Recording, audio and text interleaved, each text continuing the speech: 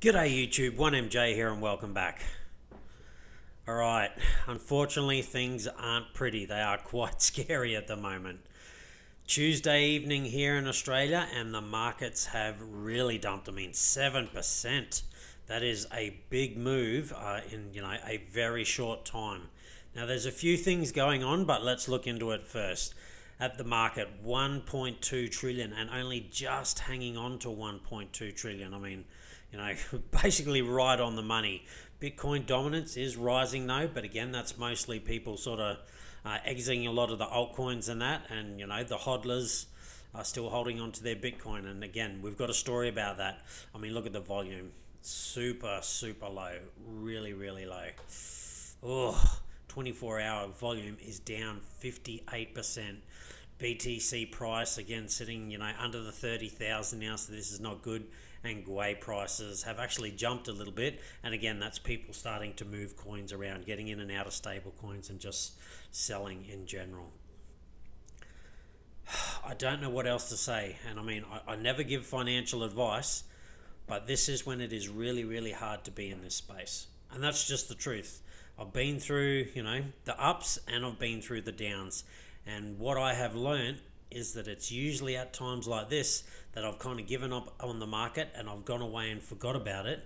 And I'm not saying exactly now is the time where the big gains are really going to be made, but it's when you give up on something and go away from it, it's usually around about there or not far away from there that it starts to turn around. And unless you're still keeping an eye on it, which most people don't, they just literally give up and go away, then they miss out on the really big gains, because the big gains are coming when you're still there at the absolute bottom and you're putting your money in. Now, whether you've been dollar cost averaging in or not, or you've just held all your money for, to get lucky enough to get in right at the low, that's where the true wealth is made, when you get in around about the bottom. And we could be at the bottom. Look, we really could. But also we might not be. And the truth is no one really knows. There's a lot of predictions out there. But look, let's just have a look. It's a bloodbath at the moment. Bitcoin itself, that was just 29,600. So, a little bit of an uptick in the last sort of few seconds, minutes, but there's no guarantees that will last. Ethereum, ouch.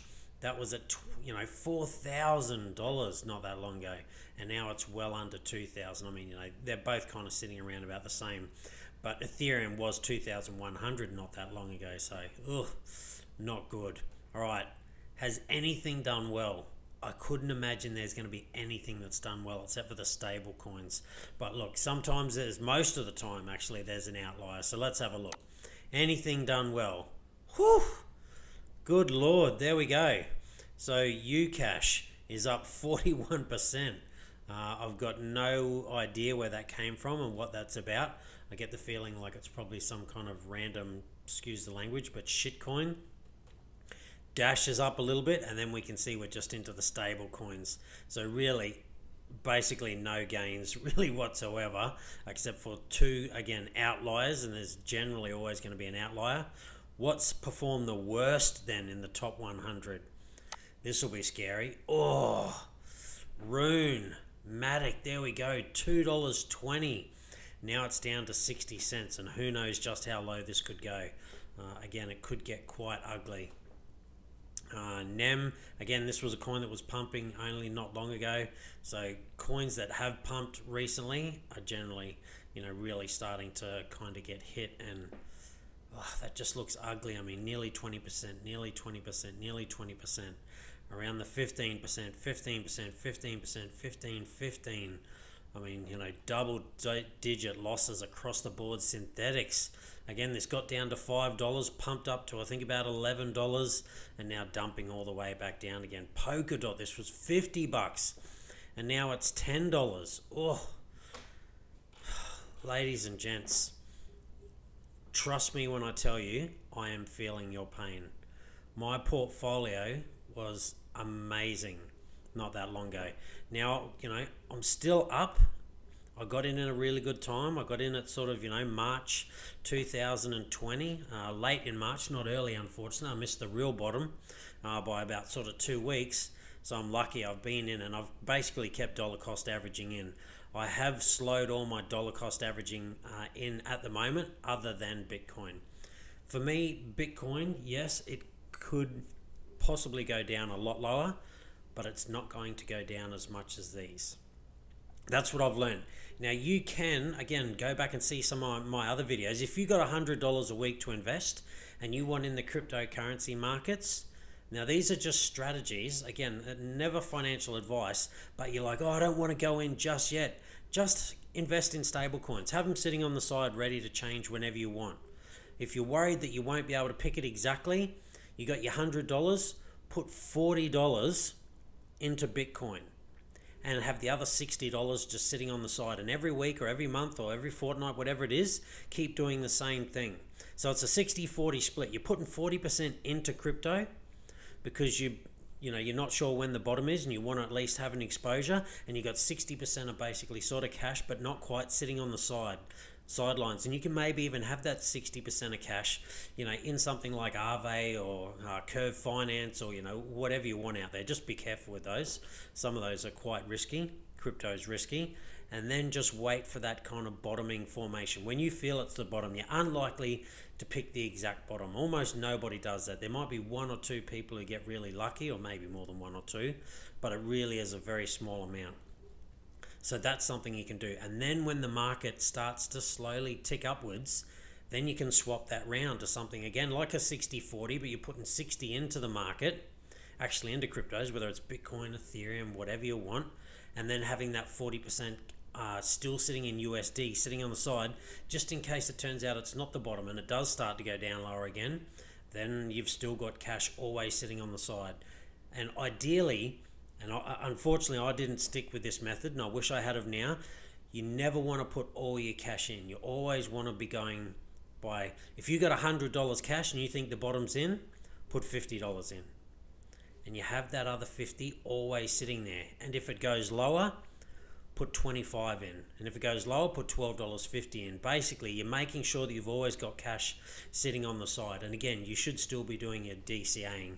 And the same thing on the way down, again, maybe a 60-40 split, or 80-20, whatever you want. There's a whole stack of different methods you can do, but then you got to really be watching the markets and things like that. For most people coming into the space, just simply dollar cost averaging into Bitcoin has paid off, as long as you've done it for 4 years.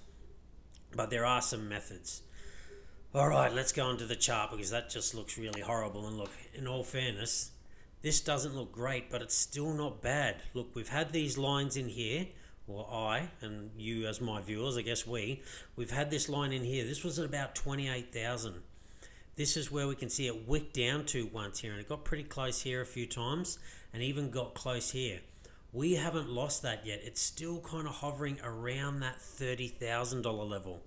So again, we've been kind of ranging in here for a while. We broke up above, we've come back down, so it's not all doom and gloom just yet. But what is scary is we're bouncing perfectly off this line at the moment. Can it hold or will it fold? At the moment, it looks like it'll probably fold, and then really, we're just praying that this 28,000 can hold, because if that doesn't, we got a brief stop at around about sort of 24,000, and then after that, it is going back down to 20,000, and then again, we've got good support here, but that may not hold, and then we are really looking at getting back down to around about $10,000. Ladies and gentlemen, I don't know where it's going. That's the 100% truth. I am hopeful that we can still just range in here, and we're going to come down and hopefully bottom off 28. But if it doesn't, I'm an investor. I'm not a trader. I just look at every time I'm buying crypto at the moment as a better opportunity than it was last week. Again, can it go down more? Absolutely. It can go down by a lot more. But when it finally goes back up, I have bought at such a discount that by the time we get back to 64,000, I'll be an unbelievable profit. I haven't bought Bitcoin over over 39,000. I stopped putting money into Bitcoin at 39,000, and I went after a whole stack of alts. And I was lucky. I took some profits. Unfortunately, not enough. That's always the way. And when the market's going down, you always wish you had taken more.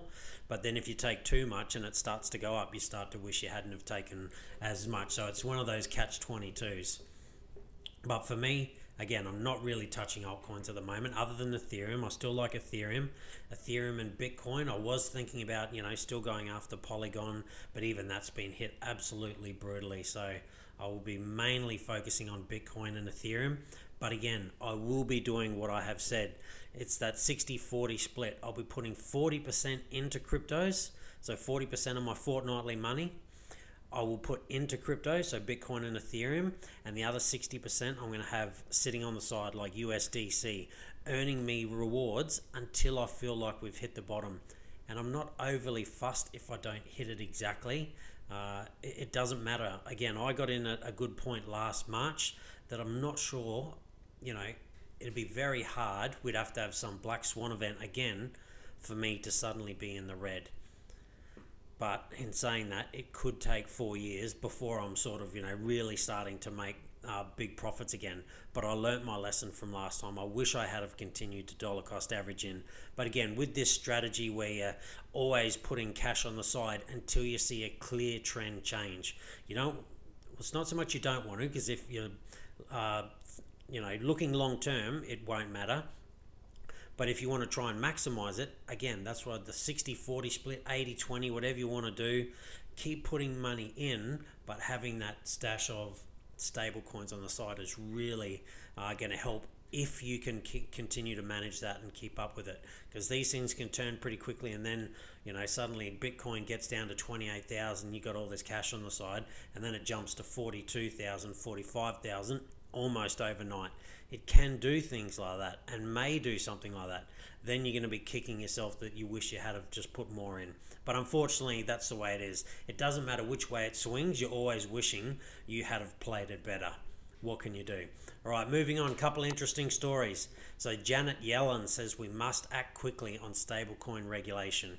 Financial regulators expect to have recommendations on stablecoin rules in the coming months. So they met today over in the States. And they said they're going to have some regulation in the next few months.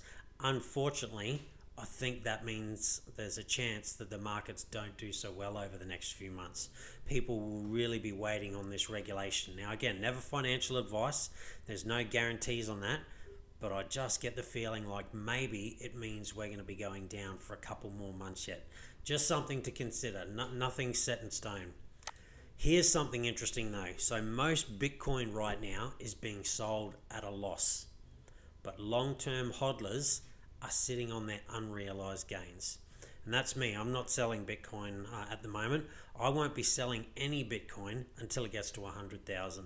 Thereabouts. Maybe a little bit before, maybe a little bit after, but that's where I'll probably take some profits. Until Bitcoin gets to those prices, and particularly if it continues to go down, I'm just going to continue to buy it. Because again, if I buy Bitcoin from 30,000, where we are sort of now, all the way down to, let's say it does get to 10,000, and then all of a sudden it starts to go back up and makes its way to 100,000, the profit I will be in will be substantial, because I kept buying it at cheaper prices, not I kept buying it at more expensive prices, there lessening the amount of profit that I can make.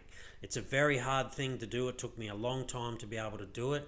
I was always, buying into things that were pumped. Well, not always, but I started off that way, buying into things that pumped. And then once I started to see, what a bear market was like, I realized why I was doing it all back to front.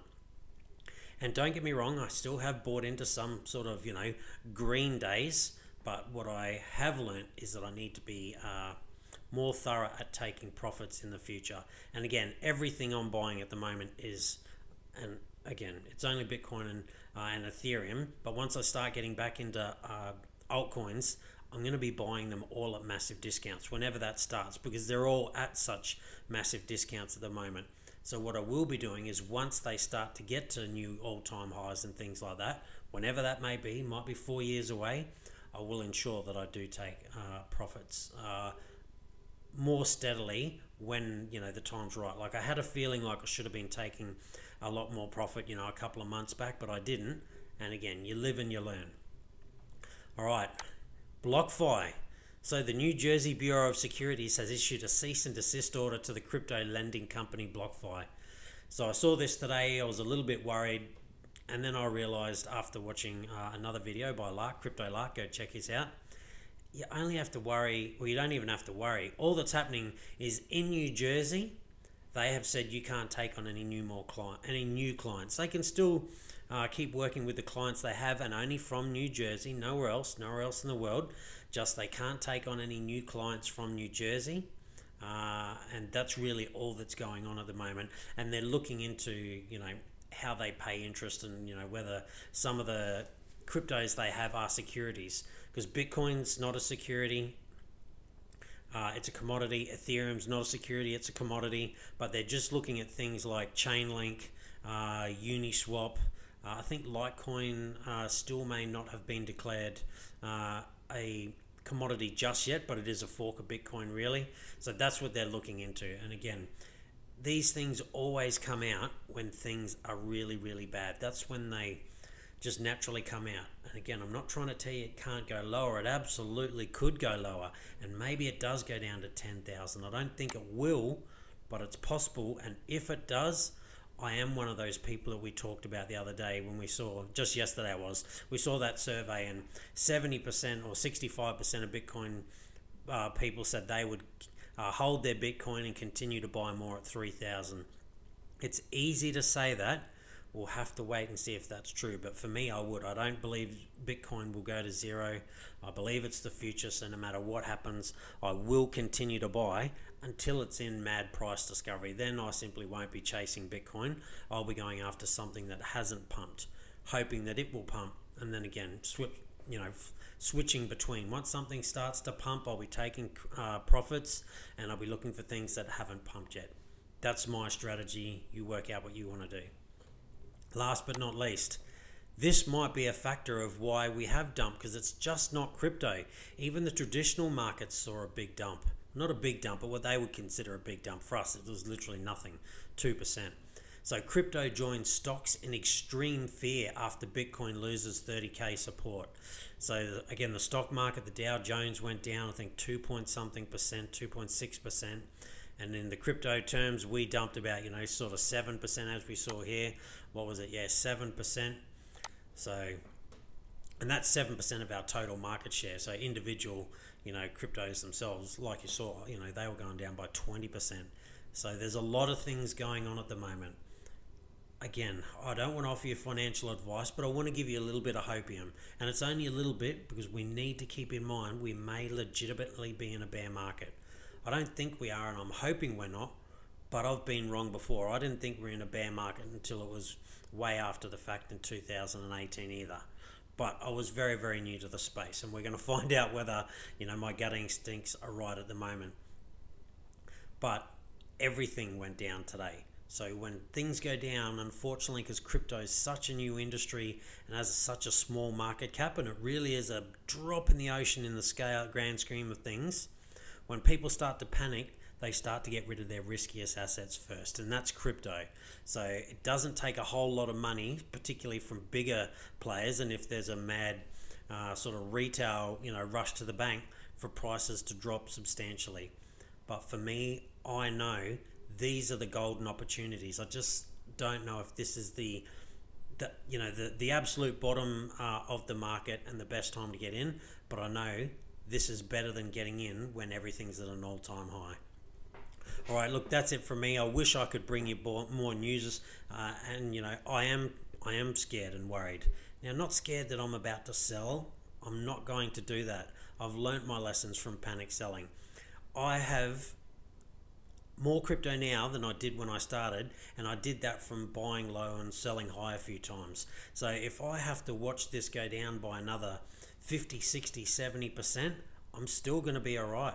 I got in at a good time. I've dollar cost averaged. I've taken profits at, some good times, not as much as I wished.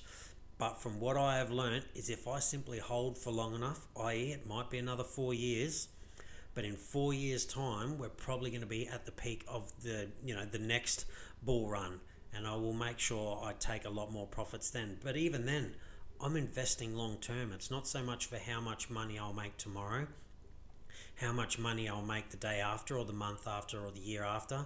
I'm looking more 5 to 10 years down the track when crypto finally, becomes adopted worldwide. And I think it will. I think it'll, have its moment where it, sort of takes over the old financial system, or at least blends in with it. Maybe not completely takes it over. We'll have to wait and see.